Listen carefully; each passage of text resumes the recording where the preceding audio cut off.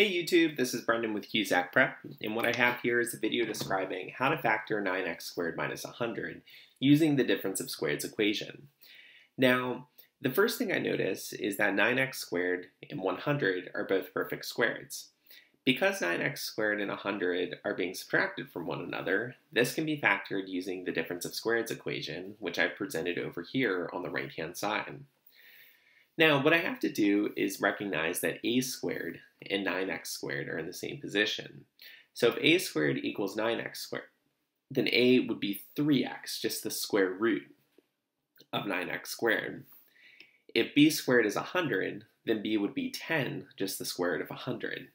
So essentially when factoring the difference of squares, I just write the square root of the first term plus the square root of the second term times the square root of the first term minus the square root of the second term. And there you have it. That's how you factor 9x squared minus 100 using the difference of squareds equation. Thank you for watching.